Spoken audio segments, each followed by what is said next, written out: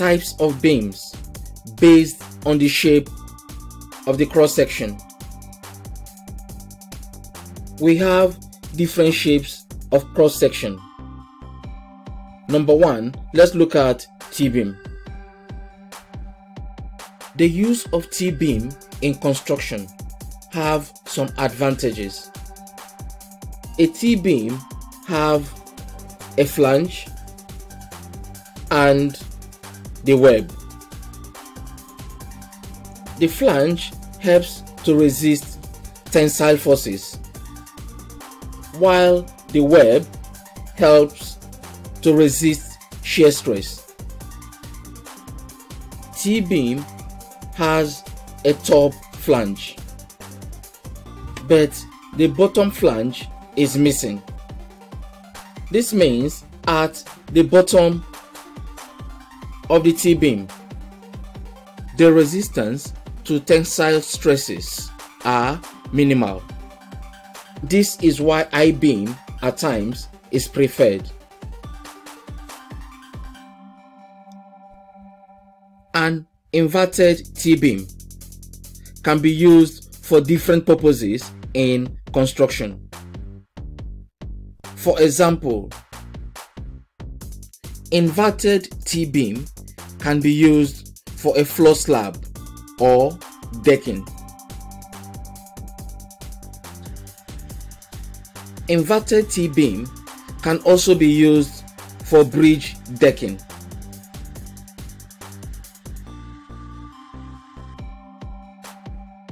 Joining the tops of the beam flanges creates a flat and at times uniform surfaces.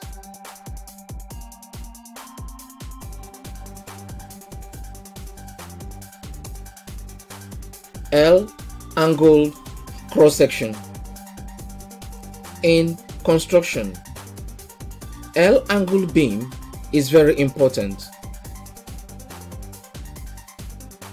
and can be used for foundations where the level of the ground are not equal. Also very important and useful for bridge decking where the slabs are not equal or are not at the same level. Next is HSS, which simply means hollow structural sections.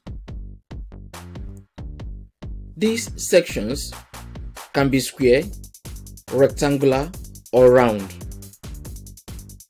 The design, construction, and use of hollow structural sections are very common in the United States compared to many other countries.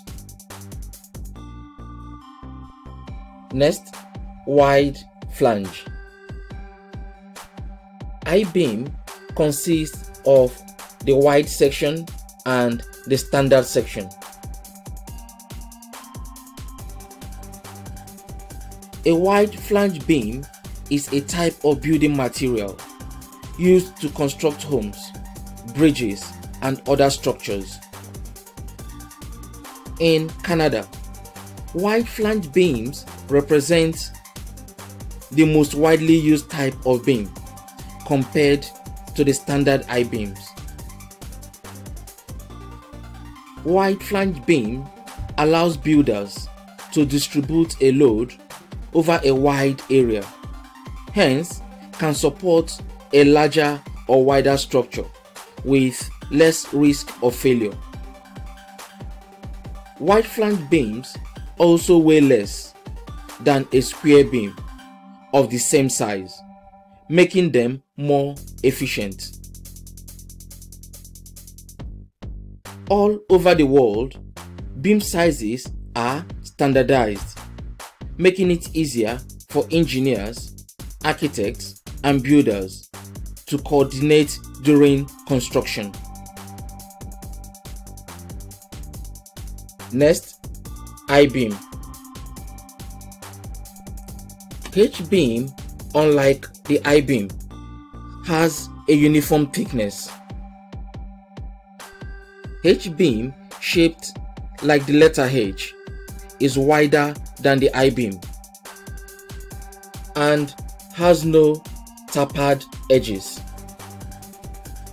H-beam, just like the letter H, has wider flanges with uniform thickness.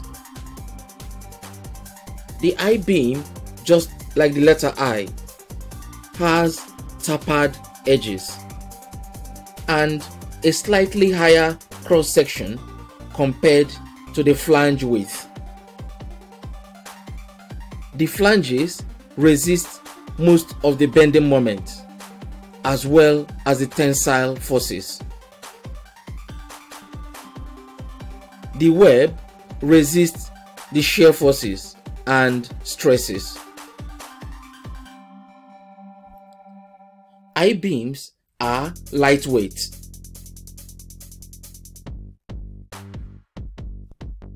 I-beam is used for the frameworks of buildings and provide structural support, which helps to save time and cost. I-beams equally provide structural stability. I-beams handle variety of loads when used horizontally and can be used vertically as columns.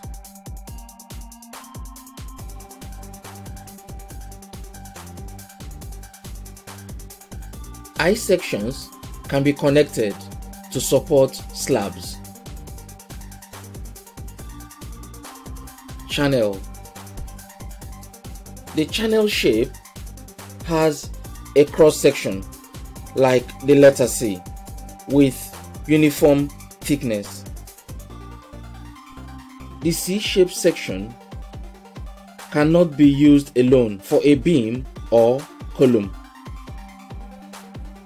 The Z section is used as purlins on rafters to support a roof system.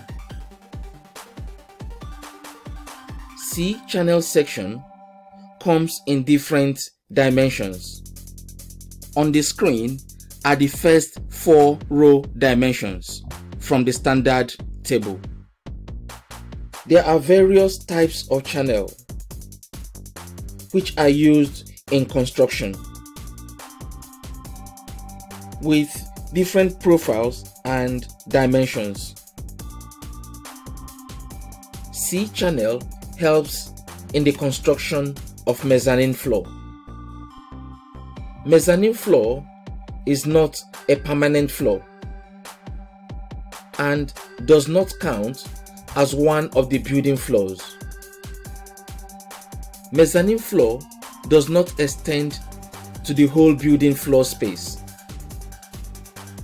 and can be used as an industrial storage space. A structural engineer will determine if the C-channel can support the floor. The C-channel is cast into the slab or face fixed to precast concrete or fixed to the steelwork or fixed to the building frame using tack screws. C-section in combination with I-beam can help to support purlin roof systems. The C-section will replace the purlins, while the I-beam will replace the rafters. Purlin help to hold rafters. C-channel are used for suspended ceiling system.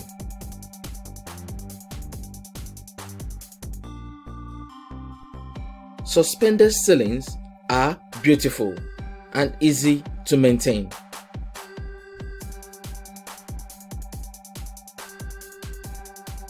C-channel helps in suspended ceiling acoustic tiles for acoustical ceiling panels.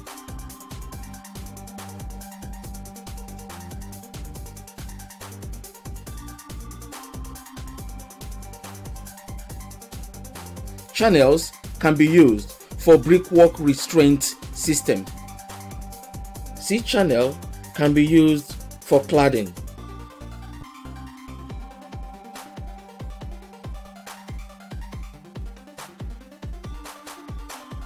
C-channel can help in windows and doors restraint systems.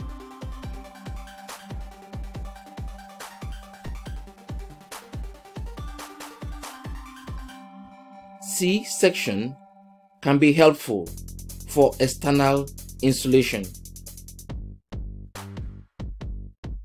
External insulation can be an alternative method of reducing and minimizing heat loss from a building structure.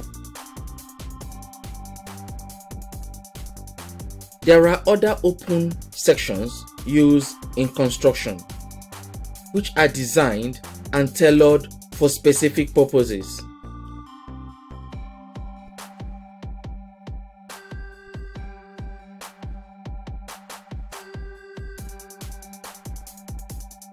If this video was helpful, don't forget to subscribe, like, and share. To locate other helpful videos, follow the link on the screen. I will see you in the next video lesson.